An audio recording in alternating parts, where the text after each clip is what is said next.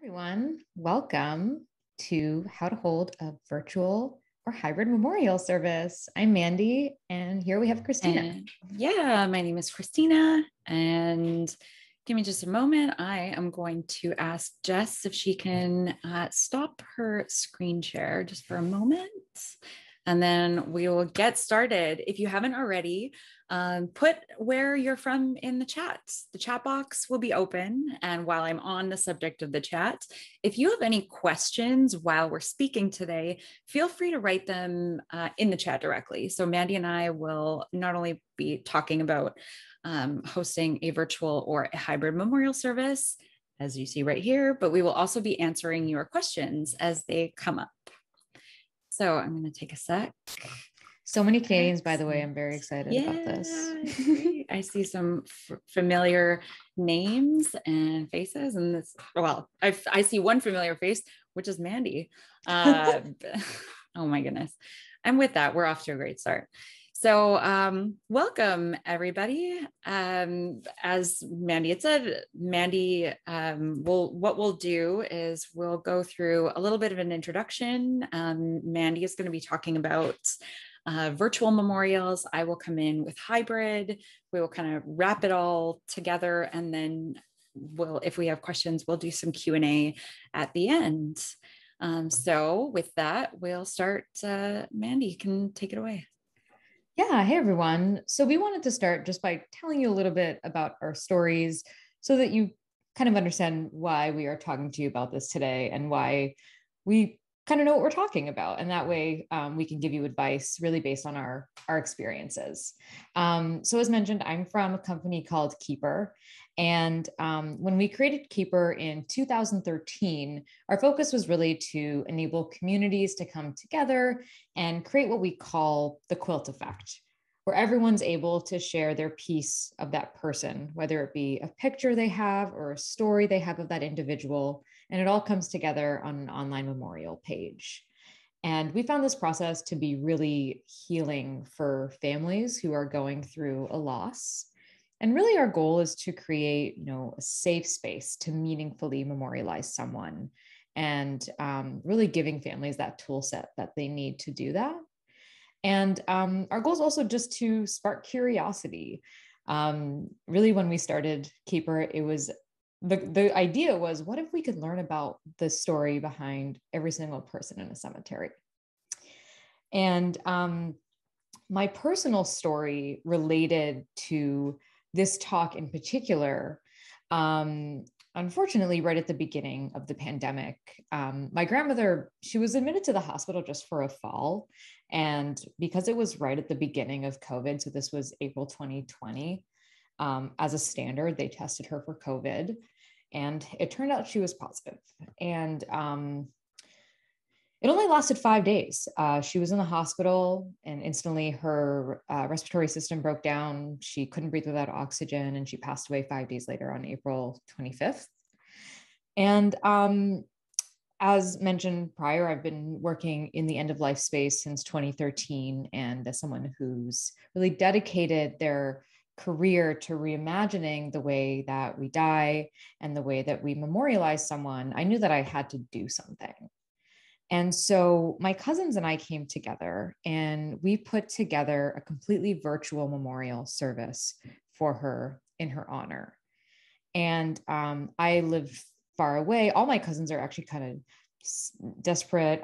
The family was all in different parts of Canada and the US and in Europe. And I thought it was really interesting because even though my family is very contemporary, we always held very traditional funeral services, which I always found to be incredibly impersonal. After the service that we did for my grandmother completely virtually, we received so many messages. People were so touched and so moved by it, and of course, surprised. And I feel like I can confidently say that it was one of the most meaningful memorial services we had held within our family. And so after this event, I knew I needed to help other families navigate memorializing someone during the pandemic. And as we're going to see even afterwards today, our new normal. And so I'm going to share some of my personal experiences with hosting this service for my grandmother. But then on the next slide, you'll see that in our solution, this is actually what we started doing. So as mentioned before, we build online memorial pages. You can be, let's say you're a death doula, or you work at a hospice, or you're a funeral home or a cemetery. We have like a full business service, but we also are just direct to family. So you can go on our website, make a memorial page for someone. And then on top of that, our event pages allow you to actually coordinate that event. And we'll talk to you about that further. And we started offering virtual, hybrid, and live streaming memorial service facilitation. So we actually have families that call us, just like what Christina is going to talk to you about, what she does. And we put everything together. We coordinate it, we facilitate it, we make the media for it. And so we're going to talk to you about, in terms of my experience, both personally and professionally, on how we did that.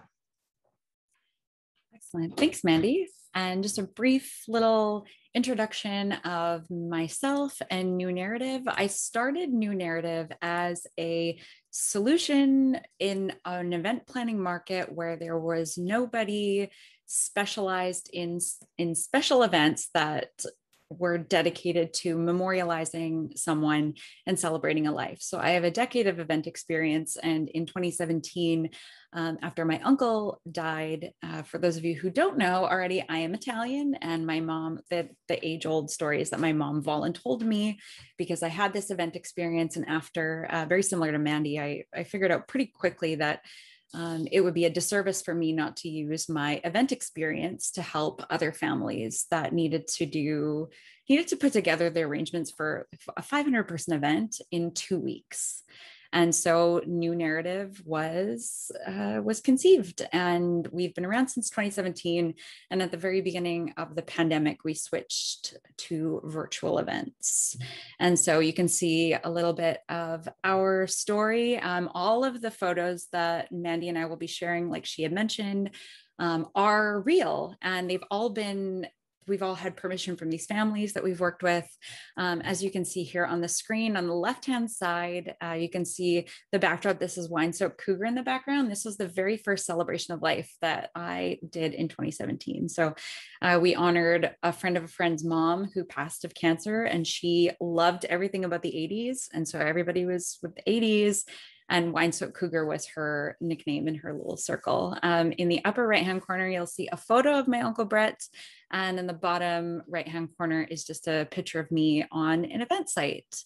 So like Mandy, I also had an experience during the pandemic with coordinating a virtual service. So my grandfather passed last year in June, and my dad and I went over to Toronto and actually had that two-way hybrid experience to bring our family and close family friends from Vancouver into that service. So a little bit back to New Narrative, our solution is that we're an event company. We've got specific expertise in planning celebrations of life. And ultimately, we take care of the details so that families can take care of themselves.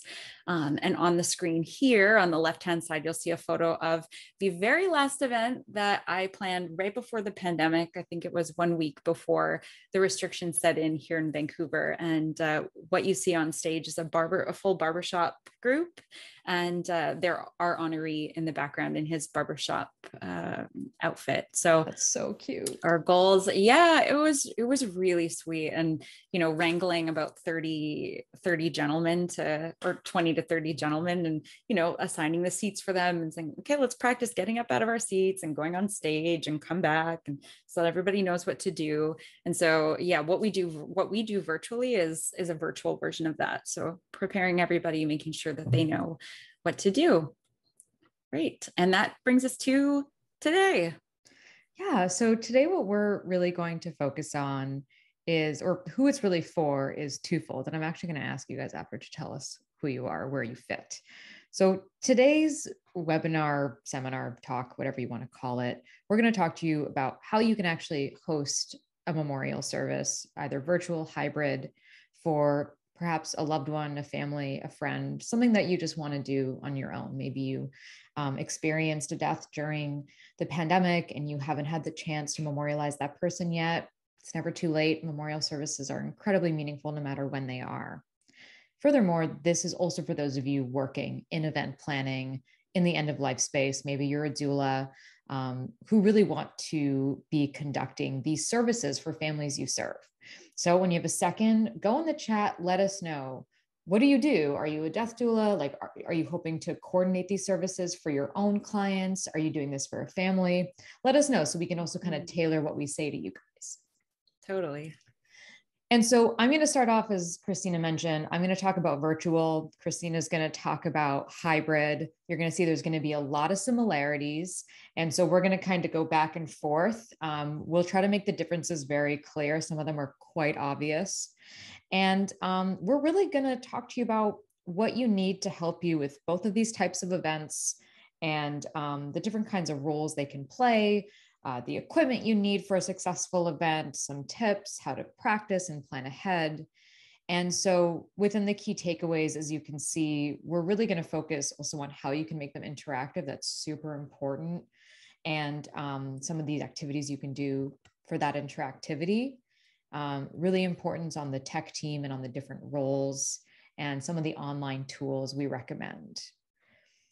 So yeah, it seems like a lot of you are going to try to work with families. So some of you are going to be working for your own family. Okay, so I think we can kind of tailor that, right?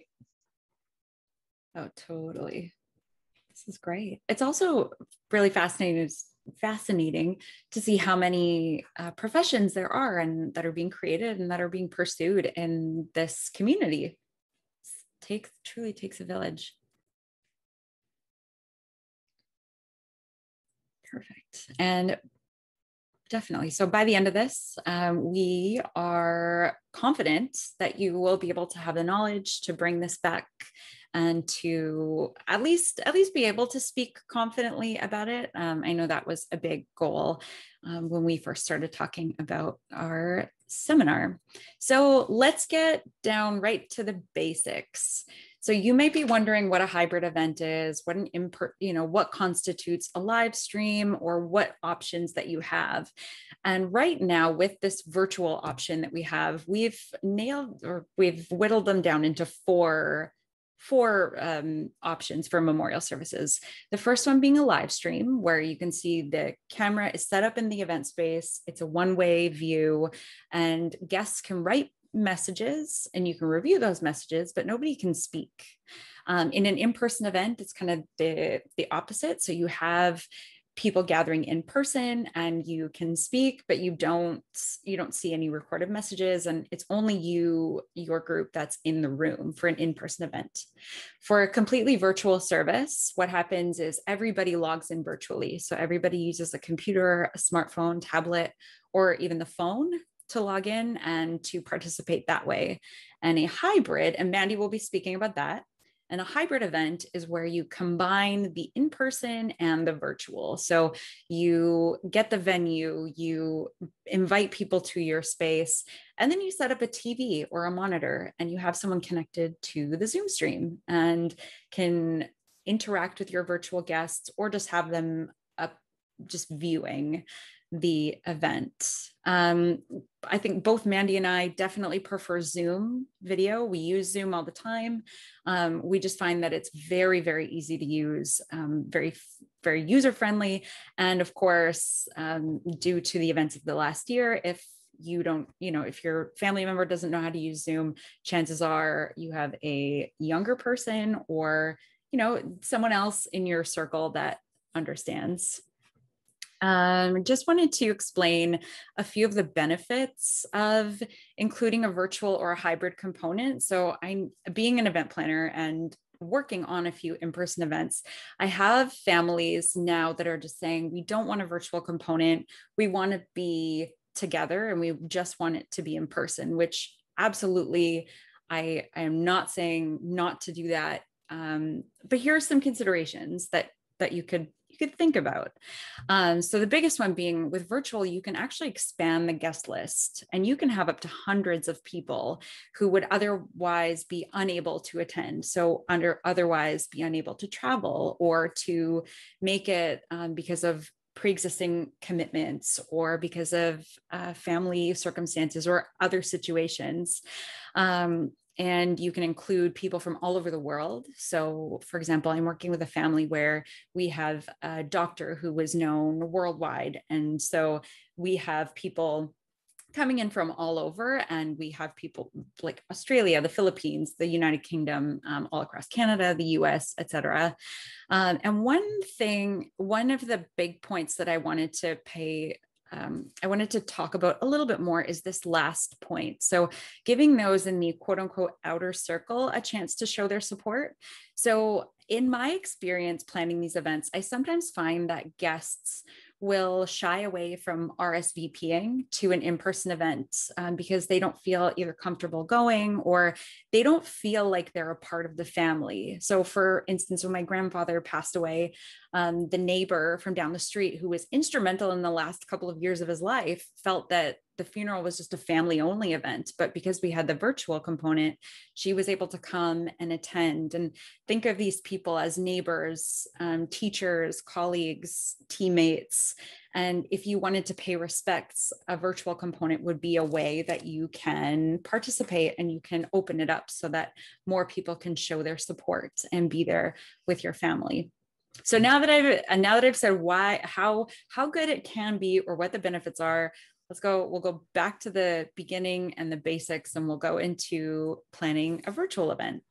Yeah. And just on that note, Christina, I think something that we're all probably questioning, and I get this question a lot too, and we don't have as much time, so we won't go into detail, but people are going to be more used to now having a virtual element, and people are going to be hesitant to travel as much. So just when I talk to like business associates and stuff, and we talk about conferences and things we're going to go to, folks are going to be looking for more virtual events. And so if you have like a family member who's like a little elderly and maybe sick, and traveling on a plane can be really, really difficult for some older folks. And this really, as Christina mentioned, like allows you to really open it up. But I personally, and I believe Christina feels the same way, that these types of virtual components to events, they're not going to go away with COVID. We've kind of created a new expectation. Yeah, that's funny. I'm planning an event at the beginning of September, and somebody emailed me and said, "Is there going to be a virtual component?" I was like, "No, virtually not." But anyway, I digress. Yeah. So basics of a virtual funeral. You're going to notice that a lot of these are going to be similar for your hybrid, but you have a few other elements you need to consider. The first thing, it might seem super basic, but if any of you have planned a wedding, pick a date. And for a service, picking a good time is really important as well. My best advice for you here is do not worry about accommodating everyone's schedules. You have to work with the immediate family. So in my situation, when we were coordinating my grandmother's service, everyone's very busy, but we coordinated directly with the immediate family members that work in hospitals, so that because they're first responders, we kind of gave them the biggest priority to say that we'll make whatever you can do work, because they had to be there. And really, hopefully still people are in isolation, people are home, they will make the time, and the people that need to be there will be there, right? So I don't want you to stress about that ever. Just find something that's convenient. And then on the actual time itself, think about your guest list and think about where they are geographically located. So what we did is we hosted it at 5:30 p.m. Eastern, because we knew most of our attendees would be off work. It was a very big working group, but then we also had a lot of West Coasters. So that was still a very decent time for West Coasters. If you have European family, a good time could be noon Eastern. Noon Eastern is great for East Coasters. Obviously, they're on lunch if it's during a work day.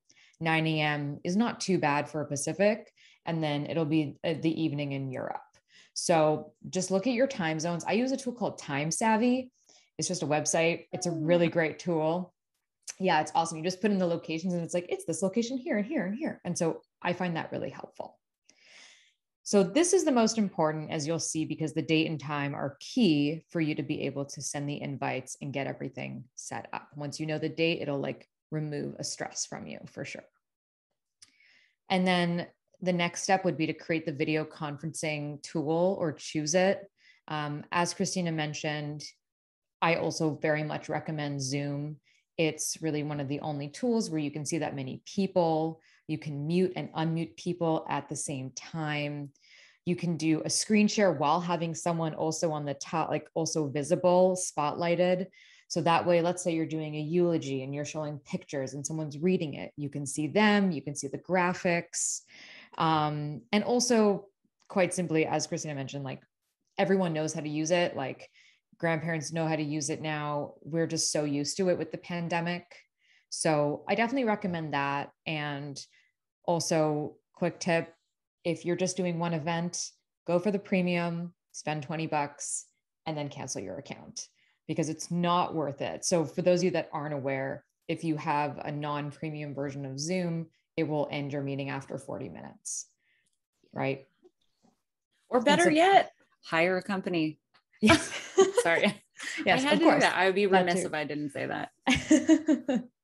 So it's worth the money. And it definitely is the best way to go. It'll be the least stressful for you. And number 3 is design and send invitations. Again, I'm always going to mirror this to weddings because I feel like a lot of people are more used to planning weddings, maybe not in this room actually, but save the date. It's always very important. You want people to be able to put it in their calendars right away. They can make sure they don't get meetings booked around it. And we will talk about the design part a bit later. So we'll put a pin in that one, but sending the invites as soon as you have your date and time, very much recommend that. And then the next thing we're going to talk about in more detail is designating roles. Designating the roles early, make sure that everyone has enough time to really coordinate and plan and write or build whatever they are going to be doing during the talk. And just a reminder, we are talking fast because we have so much to talk to you guys about, but please, we have the Q&A open. If you have any questions, even that come up while we're talking, feel free to shoot us a message in there, okay? All right, so roles in a virtual event. The first role is sort of a given. It's going to be the family members, the planning team. And so these are the people that are essentially responsible for the elements of the program. How do you come up with the elements of the program? Get to know the person you're honoring. Talk to the family about that individual. Like, what did they love? What did they do? What was their pastime? And then they are the key people who are going to give you those photos, those videos, the elements that you need for your service. Without getting to know the honoree, you won't have a service and it won't be meaningful. It has to really be personalized and catered to that person. So they're the ones that, you know, as the planner, as the facilitator, or as the family yourself, you should think about what you want. You should think about what would be meaningful for you and to honor that person.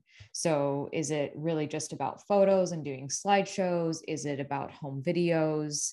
All of that information. And of course, that's the biggest challenge, to be honest, that I've had, is having families rummage through their boxes of photos, scanning them and getting them to you. So you want to work with the family and the planning team as early as possible, because if you're working with families, you may have to chase them to get everything you need to put it together.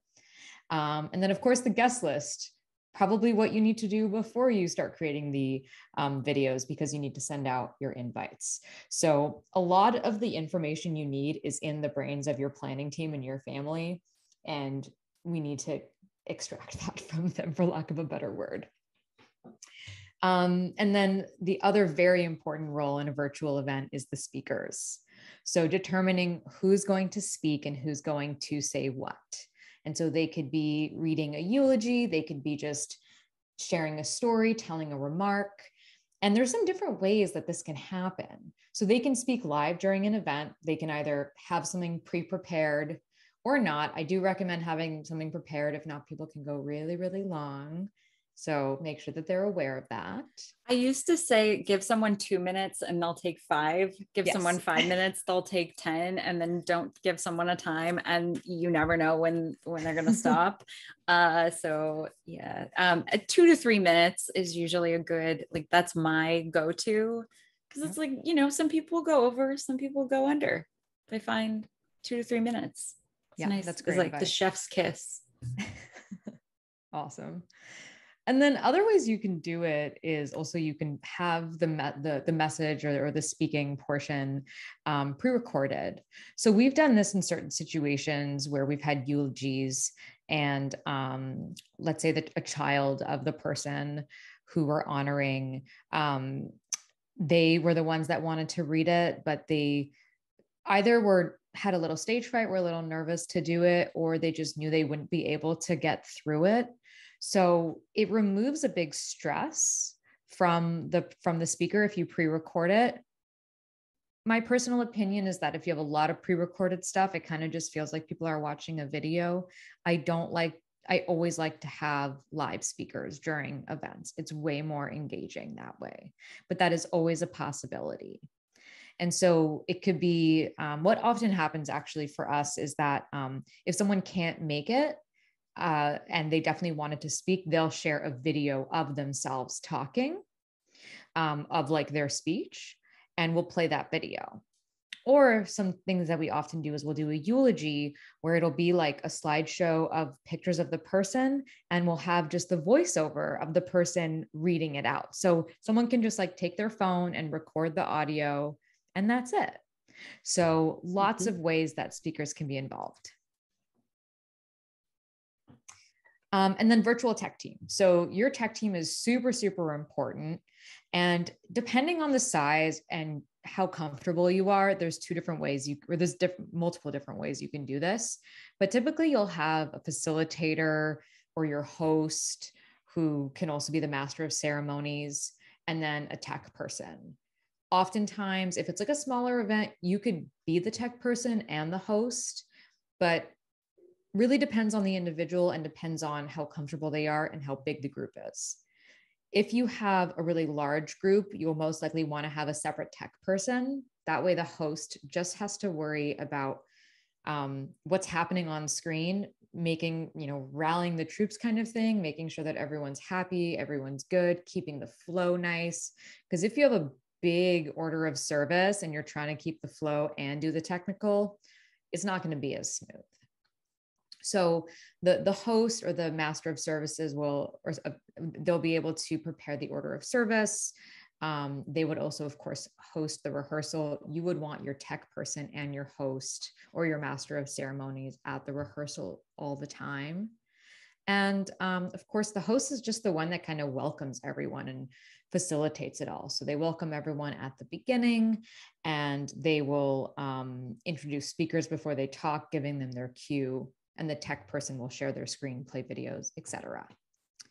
And yeah. Before we move on, so we do have a question in the question box pertaining to screen sharing and video or music sharing specifically. So in a virtual service, can you talk about the best way to play music as smoothly as possible? So go ahead with your suggestion, Christina. Oh yeah, absolutely. So if you go, unfortunately for all of you attending, you cannot do this, but on your little Zoom screen, I might be able to take a screenshot and show you, but at the bottom, there should be that little green button that says share screen. And actually, if you want to share a video with sound, there's going to be two little buttons that you can check off at the bottom, and that will share share computer sound is what I'm trying to say. And that will share what's called the native computer sound. So it will sound to all of your attendees like it's coming from their own computer, even so it won't be distorted or it won't be muffled or anything. If you want to share music only, there's also one of my favorite features that I'm using right now is when you do the screen share, at the top, there's a little button there's a tab called Basic, one that says Advanced, and then one that says Files. Side note, you never have to use Files. But if you go into Advanced, you can actually do Share Sound Only. And that means that guests that are in your Zoom meeting will not see anything on your screen, but they will hear what is coming from your computer. So also that includes notifications. So make sure that you disable all notifications if you're going to share computer sound, because then everybody's computers will, pop off. But in this way, you can share songs from YouTube, songs from Spotify, Apple Music, or your preferred method of playing a video or a a video or a music file. Yeah. And And then, on that note, just for the audio piece, so if you're doing like multiple songs, so sometimes what we'll do is we'll play multiple songs at the beginning to let people come in. And so if your question is about as smoothly as possible, create a playlist. So either create a playlist on Spotify, or I just do it on my desktop. I use VLC. I'll like click on the images, I hit do playlist. You make sure that the songs play one after the other. Practice it before so you can make sure it's smooth. And that's it. It's quite simple. Okay, Mandy, there is a very juicy question here in the Q&A. May I ask this before we move on to hybrid? Of course, let's do it. I love it. I think it's great. So, okay, Andrea says, an insight I've learned from meeting facilitator and author Priya Parker, who's fantastic, never start a gathering with logistics and housekeeping. And she wholeheartedly agrees and wants to know what we think and if there is a superb way to open a hybrid celebration of life. So I'd love to hear, I'd love to hear what you, I definitely have some thoughts on this, but you go ahead, do your thing. I think if you're having a virtual component there and you are having any virtual attendees, I feel like there is always room. What am I trying to say? That housekeeping of how to use Zoom and how this event will go, I think will bring a lot of peace of mind to some of your attendees. Because not only is this a brand new format, but it's also, they've never used, chances are they haven't used Zoom in this way, or they haven't attended an event that you've run. And I find these housekeeping notes incredibly, incredibly helpful. Just to say, hello, my name is Christina Andreola, and we're here today. I just have a few notes. One, just so you know, the event is being recorded. If you need help, here's where you go. Here's who you call. Here are the two settings. You can go speaker view, which means one at a time, or gallery, many people on screen, and just giving everybody that sense of here's what is going on, and here's how to control your screen would give them peace of mind. That's my personal opinion. Is like, I love it.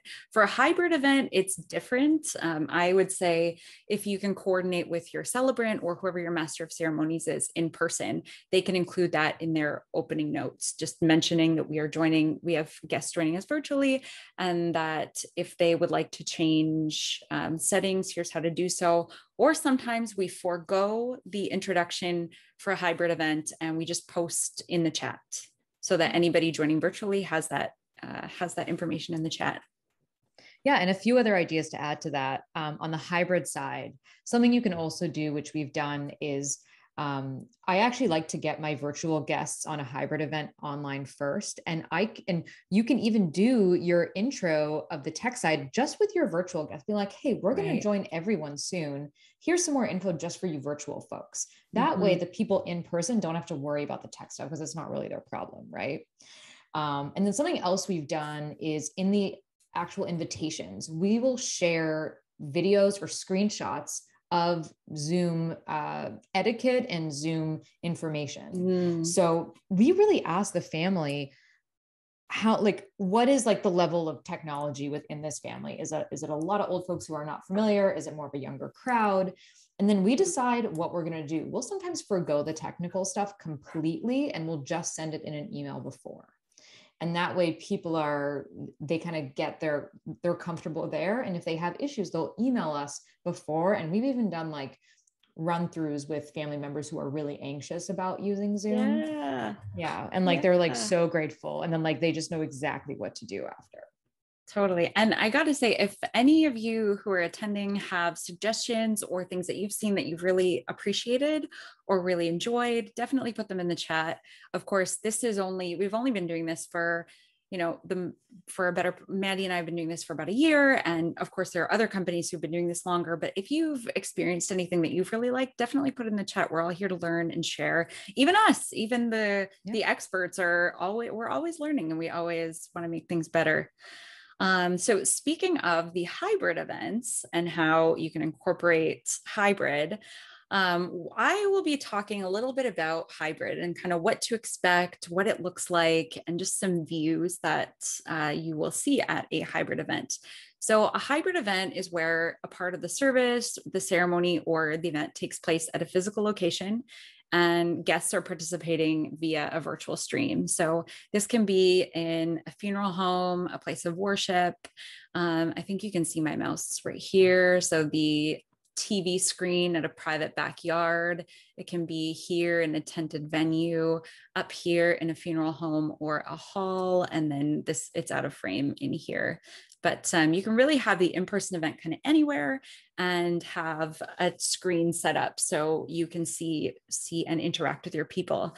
The one on the bottom right, the Along the Water, was actually for a wedding ceremony. And I did this recently as well. We had the laptop of people, and during the ceremony, we actually brought the laptop over to the couple, or you can bring it to the family so that they can see everybody in person. And what that looks like to the Zoom viewer is up here on the top right. And the Zoom viewer is at the bottom right, and the in-person view is on the top right.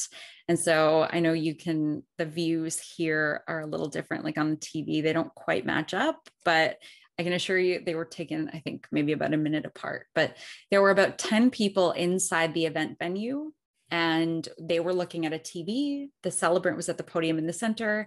And then on the right-hand side, you can see the family is around a table, which was set up as an altar, had a couple candles on it, our honorees baking. And at the bottom for the virtual view, guests who logged in virtually could see a little video. This is if they're in gallery view. They see a little video box of the actual venue. And then this is my lead tech, Rob, myself, who's the facilitator. And then on the right-hand side, we actually had a couple of extra devices in the room. So we had an iPod and a phone on different little stands so they could capture the t-shirts. You can see the t-shirts under the TV here, and we had a camera station to capture them. So it just goes to show it's, this is what it could look like if you're in a particular event space. If you're in a church, this is a view from this past weekend. My colleague Andrew is here at the bottom, and you can see that there is the Zoom screen that is on the projector. And so guests, when we had someone spotlit or just highlighted front and center, they were able to see both people side by side. And this also works when we share a video or music or a slideshow. The slideshow or the piece of media will be the biggest part of the screen. And then as you can see on Zoom, this was the virtual view, and we are currently the two spotlights, but you can just have one. And so this is pretty much what it will look like. I think this picture on top is an enlarged version of something like the one on the bottom. So yeah, and something just to quickly point out that I think is really fascinating that a lot of people don't realize you can do with hybrid is you can have a couple devices. Like you said, you can have a phone, a laptop, and then like the person the tech person who's doing the Zoom, it's really easy to be like, spotlight this one, now spotlight this one, now spotlight this one. So it's like you're watching like a live broadcast event, and it will look so professional if you have multiple devices and different angles. So it's really cool. Different camera angles. I will say, if you are taking notes on this, make sure that all of your extra devices are disconnected from audio. Otherwise, you'll get the dreaded feedback loop, which is no bueno. And not fun, and certainly not fun. This is also why you host a rehearsal, so that you can practice setting up everything beforehand. But yeah, absolutely. It's really cool to be able to go to different camera angles and to feel like you're in a broadcast. This also works for if you do a candle lighting where you have an altar, you can have a specific phone dedicated to just showing that candle. So that candle is one of the video screens during your event. So Mandy talked about planning a virtual event and the considerations that you need to take for that. And I'm going to talk about planning a hybrid event. So there are some of the same steps as a virtual event, but of course you have the additional considerations of a venue. And here are our first steps in our recommended order. However, with the caveat that 1 and 2 can be interchangeable. So with a hybrid event, you have to make sure, you want to make sure that you have an ideal date and time that works for everybody, but you also want to make sure that that it works for the venue as well. So I would say you should be flexible or have a couple of ideal dates and times to check if the venue is available, and then booking the date and time with your venue as well. So yeah, for picking the date and time, like Mandy said, you'll want to take time zones into account for booking with a venue, since there are extra components like catering, seating, maybe some COVID restrictions. You'll want to have some more lead time when planning that. And then when booking your venue, read the contract, talk to your event manager, talk to the venue facilitator to see exactly what's included. Because sometimes you need to rent an additional projector or a TV or speakers, and sometimes it's included in the rental cost. As well, with the virtual event, you're going to create invitations, and we do things, you'll find that Mandy and I do things a little bit differently, but that's awesome. We send out invitations via email for guests joining virtually, and they just have a clickable link. But one thing that I've realized now that restrictions are opening up in Vancouver is that you'll want to consider the COVID restrictions in your area before you put an address on your virtual invitations. So for instance, I would recommend reaching out specifically to those who you want to have at the in-person event, and then everybody else send a PDF with the virtual login, just so that you can have your numbers for COVID limitations and restrictions. And then just like number 2, assessing the equipment at your location. So you'll want to see if they are able to have a TV screen or a monitor. You'll need speakers or a PA system that can connect to a little microphone. Microphone is very helpful. And of course, an internet connection. Internet is very important, and this could definitely be for another seminar, but ideally you'll want to wire in. So that means I'm currently wired in. It's a little Ethernet cable. So for Mac users, you may need an adapter, but that goes directly into the wall and connects to to your modem directly. So connects right to the internet. That ensures the strongest connection possible. So that's the first little hump that we want you to consider. And then for the roles, you will have noticed for the last slide, we talked about the family and planning team, speakers, your tech team. And for a hybrid event, you'll want someone who is able to be your on-site contact. So this on-site contact ideally is not a member of the family, or not someone who is expected to or is expecting to be fully present and participate in the service. So it's that one person who's dedicated to monitoring the laptop that's connected to the screen. So for example, if you want to do a toast or a virtual garden or a candle lighting, then this on-site contact is going to be the one changing the screen from speaker view to gallery view. And so unfortunately, as tech facilitators, we are a little limited to what you personally can see on your screen. And so you need to have someone there in person to switch the computer. But when you're working with a remote team like New Narrative or like Keeper, we'll handle all of the pieces that you see on the screen so that everybody can see the same thing at the same time. And whoever your on-site contact is, they're the eyes and the ears, they're connecting with the remote team, and they're essentially being guided as to what to do. So it can be very low stress if you've got a team that is experienced with hybrid events. So if you're going to remember anything from what I just said, ideally nobody in the family, so that they can be present for the service. Next slide is just more about what to look for in a venue. So if you want, you can screenshot this. I won't go through each one in particular, but the biggest ones being, you'll just want to know what is included. So what kind of equipment, what kind of people, if something goes wrong, who is going to be there for you? Is there going to be someone there for you? And just whether your cameras and your angles and the internet connection is big. Yeah. And so some venues are like totally turnkey, and some of them are like, here's a blank space, figure it out. So Yeah. if you do have a blank space and you're willing to rent everything, check the internet, because that's not something that you really rent. That's like for sure the biggest piece, as Christina mentioned. Definitely. And there's a big thing about hotspotting. For those of you who are wondering, I have hotspotted a Zoom in a semi-remote area on 2 bars before. It's not going to give you the clearest picture. However, I've also been saying that when you have a Zoom meeting and a hybrid event and not ideal internet quality, like outside, sometimes you sacrifice a little bit of video quality in order to get that interaction with friends and family. So to me, it's worth it. But of course, if you have a Zoom meeting and you're doing a hybrid event, it's not in this presentation, but always have a camera that's in the background filming your event, just in case. Awesome. So let's dive right into invitations. I also realized we still have so much to talk to you guys about. We have so much, we only have like 10 minutes left, but we're good to stay a bit later if you all are. So if you can stay later, we'll be here with you a bit later. So we'll try to go through this quickly, but we're also going to try to prepare something for you all to take home when we send this out after, so you can have some notes. Invitations, obviously, again, just like a wedding, very important.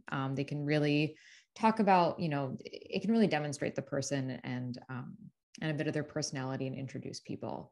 So many different ways today that you can actually make an event invitation. So you can see all the ones on the list: Adobe Photoshop, Illustrator. If you're a seasoned graphic designer, absolutely use that.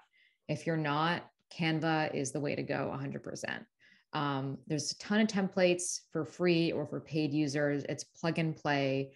It's beautiful, really easy to use. That would be my number one recommendation.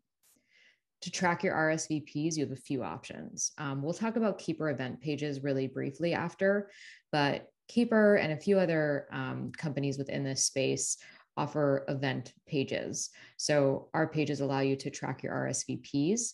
You can do the same thing with a private email. If you have a big guest list, I don't recommend it. It's going to be a lot of back and forth, a lot of emails in your inbox.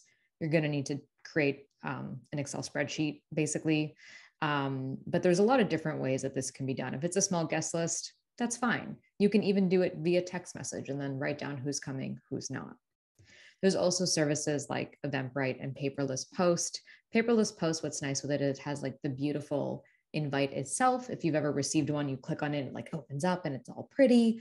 And then you can RSVP as well. And then of course there's Facebook events. Only thing to consider with Facebook is if you want to make the event private and not all of your guests are on Facebook, they will not be able to see the Facebook event. So they can be, and the invites themselves can be sent, as mentioned, via a system like Paperless Post. If you're familiar with any email marketing, MailChimp is a really great way. So the actual body of the email is in there, or you can make a PDF or an image file and share that to all of the guests. So it depends on how comfortable you are with the different types of technology, but all options work quite well.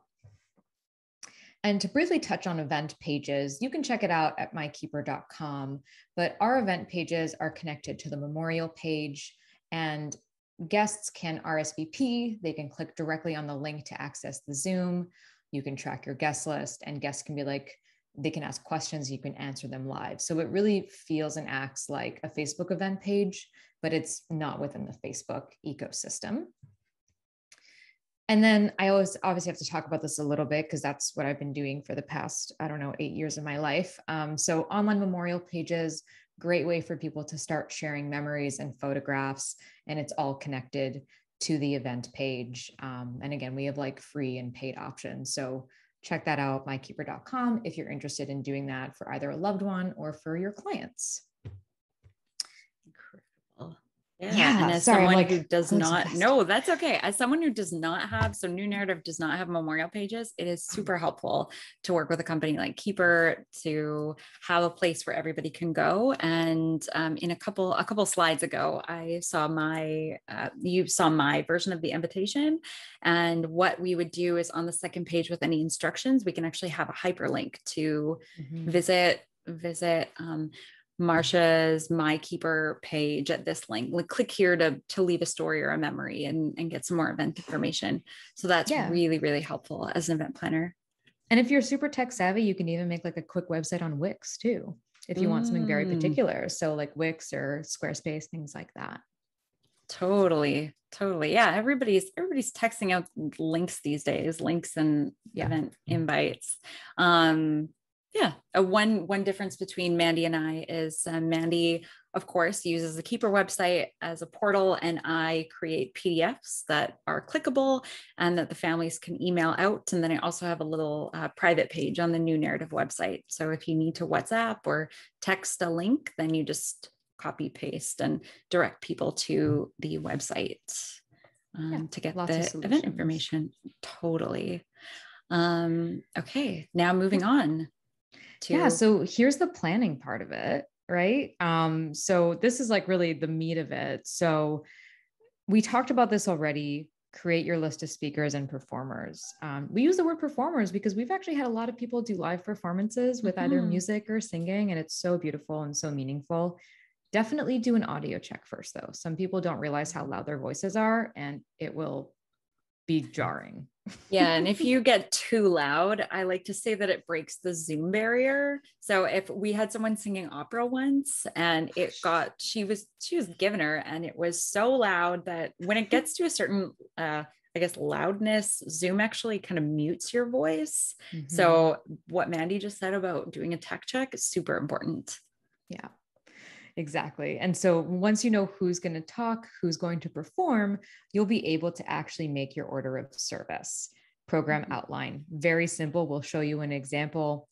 Who's talking when, what's being shown to people when, and just the order. And writing that in a script, which we'll talk about, super important, super helpful. Mhm. And once you know what you're actually going to be including within the order of service, you're going to say, okay, we're going to be showing, a 2-minute video of old family videos. We're going to show a slideshow.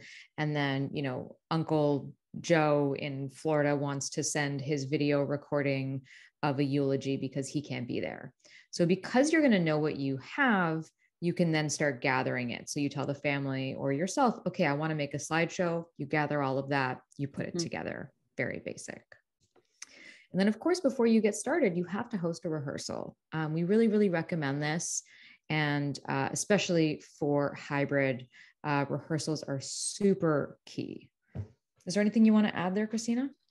Yeah, I mean, we usually host two. So we'll have an Mm-hmm. introductory kind of run through or just a Like a dry session run? to get everybody familiar with the equipment and how everything's going to change just with the venue itself. And then if anybody is speaking virtually, we'll host the virtual rehearsal. Rehearsals typically are a day or two beforehand. I love doing it a day or two beforehand, setting aside at least an hour. Usually it takes 15 to 20 minutes, but setting aside that hour to be able to just breathe and ask questions and show everybody what it's going to look and feel like during the event. So to get them used to, okay, if we're having a master of ceremonies, this is what the camera is going to look like when we spotlight Mandy when she introduces you. And then at this point in time, you will come front and center on screen, and this is your cue to begin. And so we'll practice that and gives everybody a very low stress arena to ask any questions. Because I find if you host an event before, everybody's different. But for me personally, I find that if you host a rehearsal 45 minutes or 60 minutes before the event, everybody's already a little antsy On and edge. anxious. Yeah. Yeah, and they're already really nervous because of course they don't really know what's to be expected. And yeah, it just a day or two before is perfect, ideally at the same time as your event, so you can check what the lighting is going to look like. So for example, if Uncle Joe at the last minute in Florida decides to speak live and he's in his kitchen and there's a big window behind him, of course the video is going to be distorted a little bit, so you want to catch that before the event day. Totally. Okay, Yeah. Great advice. now when it comes to creating your program and order of service, one of the things that Mandy and I absolutely love to do and encourage our clients to embrace is some kind of personal element and community element. So these are my 2 tips. And then Mandy will talk about some legacy projects on the next slide. But I love to encourage families to embrace gallery view. So whether it's me, it's usually me that will come on as the person who's done that technical introduction at the beginning. If we're doing a group toast, I'll come back on screen because people will already know me as the tech person. I'll come back on screen and I'll ask everybody to take a moment to change their view to gallery so they can see more people on their screens. And for a hybrid event, if you remember that on-site contact, the person who's at the computer is going to be the one changing the view. So you can actually, if you're in person, you can see all the little video boxes on your screen as long as that person has changed to gallery view. And my tip is to provide instructions based on different devices. So for example, you're gonna tell people how to switch if they're on a computer, or how to change to gallery view. The switch to gallery view button is right about here, or swipe to see more people if you're on a smartphone. And then, of course, the group activity or the legacy project is one of my favorite things to do.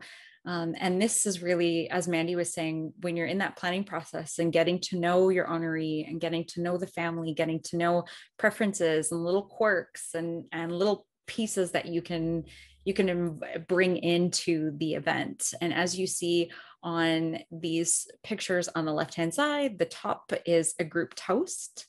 And then the bottom left-hand side is a virtual garden that we did. And a fun fact is, I think out of all the people that you see, maybe 2 people were in Canada and the rest were in the Philippines.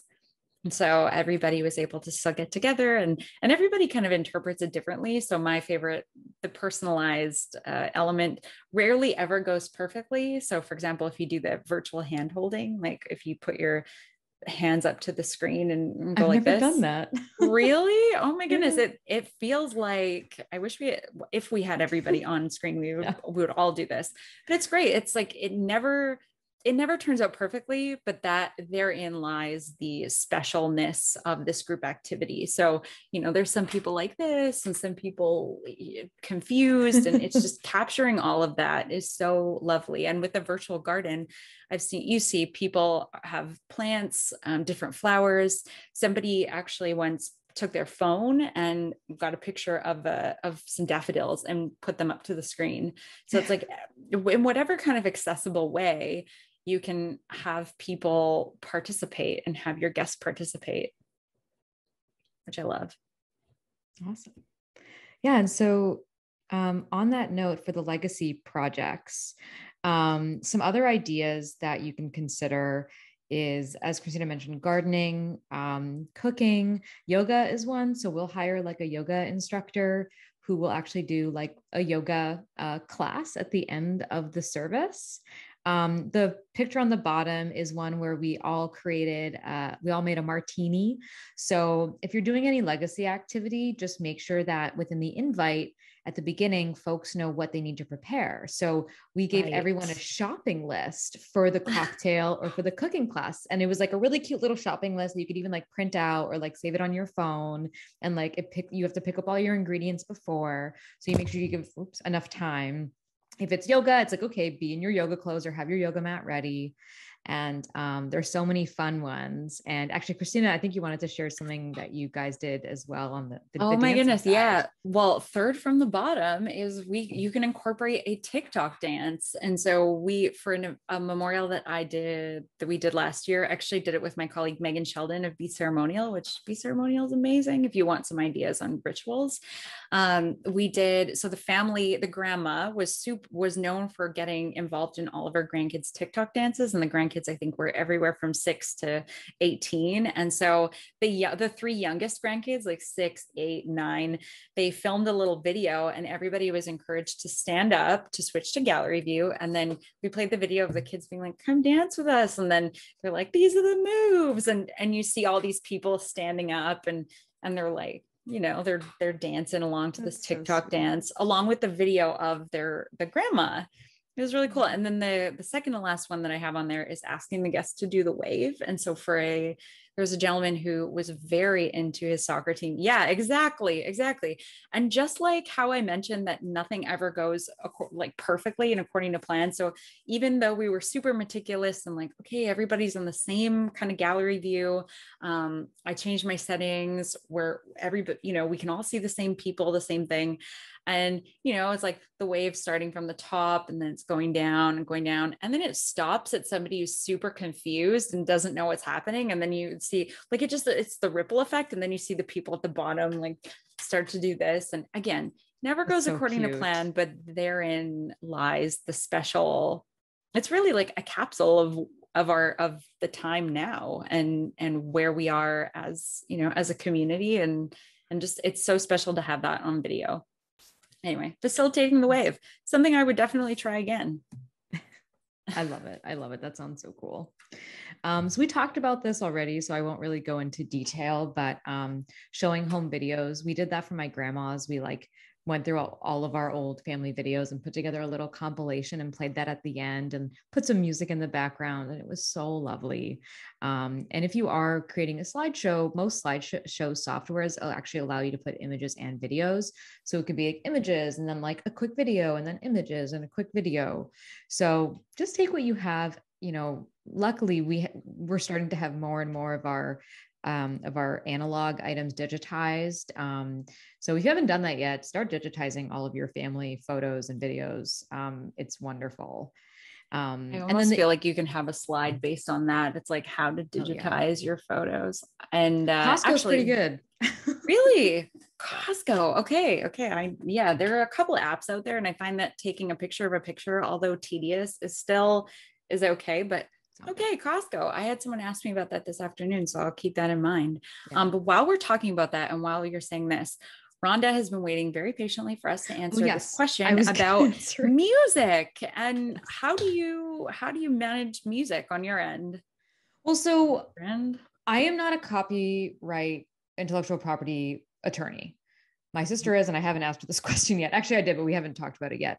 Basically, if you're playing it during a Zoom, I wouldn't worry about it. Don't worry about copyright. What you have to worry about is if you are putting that video on a memorial page or on YouTube after, you can't include the music.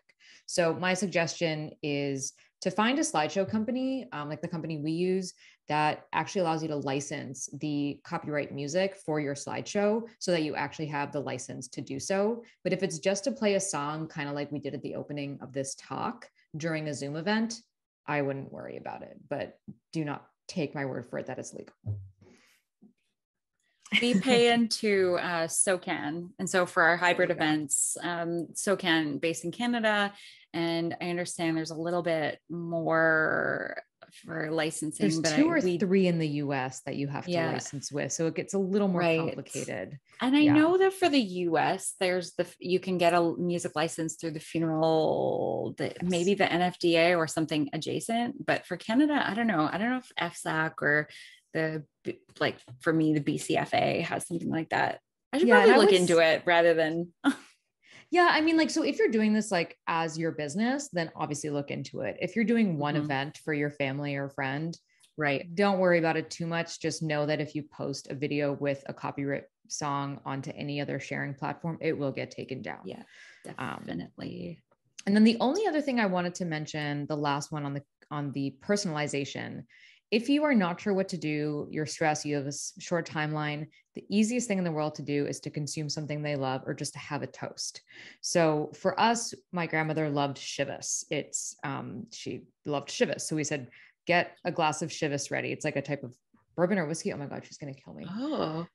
So she just loved that. So we told everyone in the invite as well, you tell them ahead of time. And at the beginning of the service, make sure you have something ready for a toast. So doing a toast is super simple. It's so meaningful. But also if they loved coffee or pie or a particular cookie, I love Oreos. I want everyone to eat a bunch of Oreos during my funeral. You can do that. It's accessible, it's easy, and it's meaningful. Oreos also very portable in pockets if you decide to do an in-person event. Totally going on a script. Yeah, and just be wary. Back to what Mandy was saying about the time zones. If you have an event that's happening at 1 p.m.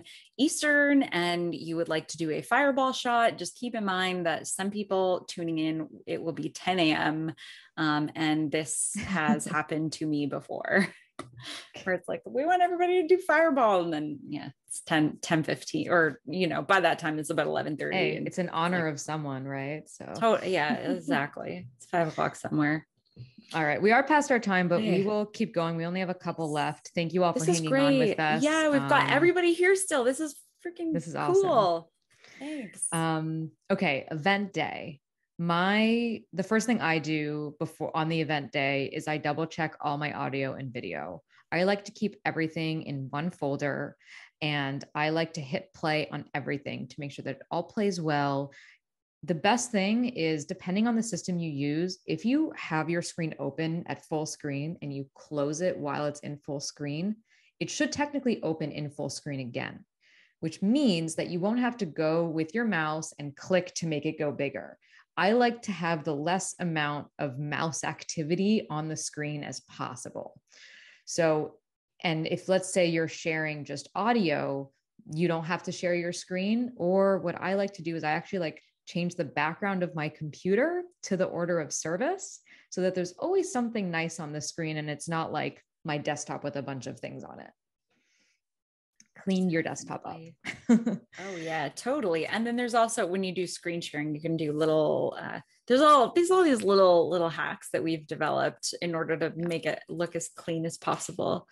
But yeah, that's a good one. Yeah. So there's lots of tips around Zoom like that you can find online. Obviously, if this was like a 3-hour talk, we can go through them all with you. But we don't have that much time.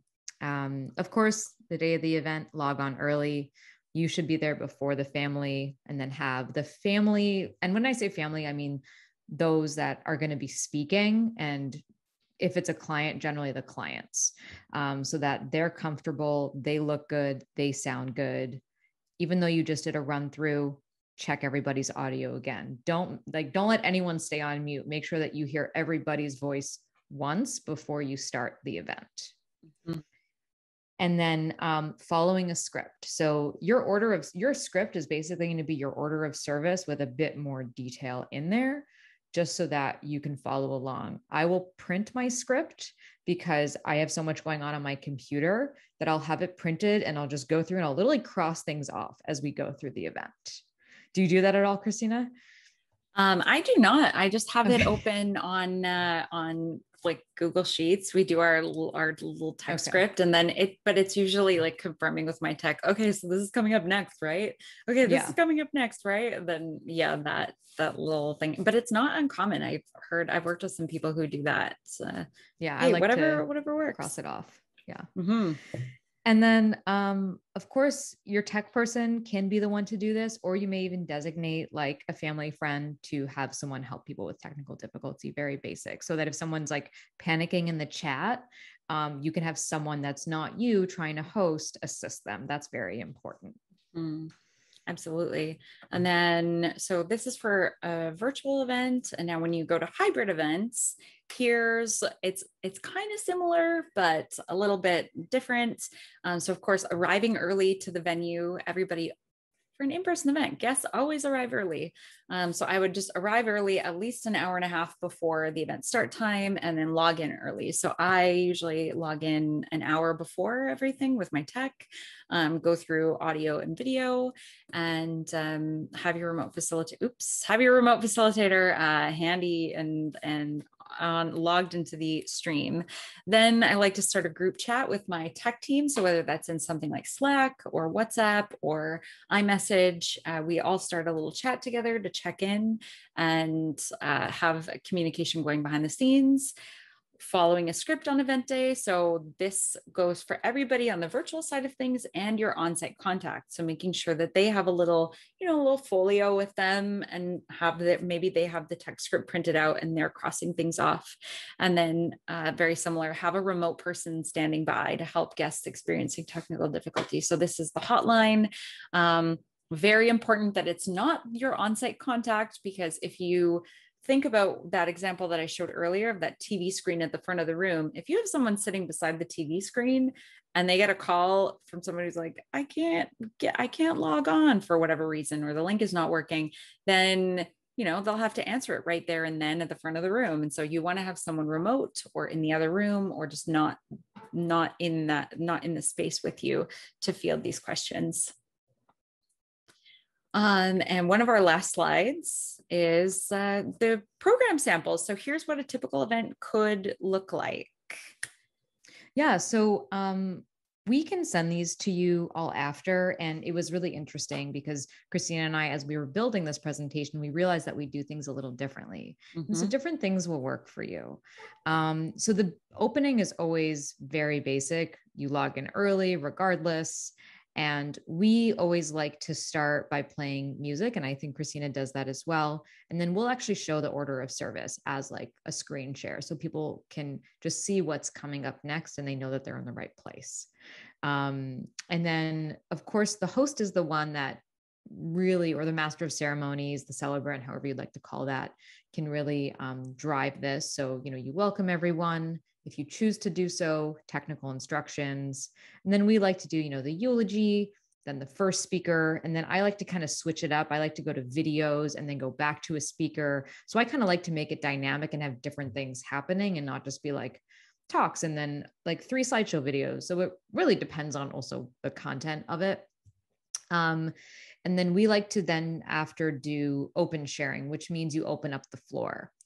If it's a service where there's so much content, we've had this before where families are just like, we're going to have a video and then another video and then another speaker. And it's like never ending. We basically say, you don't really have time for an open sharing, or we'll decide during the event itself to be like, you know what, let's give us 10 minutes to do it. I always like to do the legacy activity either at the very end, because let's say it's a yoga activity. There's going to be, let's say there's going to be a 45-minute yoga event. You're going to want to let some guests lead because not everyone's going to do that. Always end with a group toast, in my opinion. I think that they're a wonderful way to say bye. And we actually like to make everyone wave so that after we have like a screen of everyone saying bye or blowing a kiss. So yeah. And to end the event, this is kind of important, but we kind of like to just end the event and to close out. If not, it kind of has like that awkward silence, but you can jump back on with the family after, but that's kind of how we do it. Yeah. And for a hybrid event, and a little bit about how we like to do the virtual services. So you can see the differences between the virtual and the hybrid. They're in red. So for example, the venue opens up an hour before. And then when you see the open share, you have virtual guests followed by in-person guests. And then for the event, and we coordinate when the venue logs off and begin, they can begin the closing procedures. But when it comes to the program samples, yeah, just like Mandy, we put together an order of events so that people logging in early can see and they can be there. They can listen to some favorite music. We have a technical introduction, and then we introduce our master of ceremonies or go into our first speaker, and we work with the family to create a dynamic program based on the videos, and we try and break it up where possible to keep everybody engaged. I always find that it's helpful to have your your more formal program starting out. And then as everybody gets familiar with the format and what is happening, then you can introduce the slideshow, then you introduce the open share, the group toasts.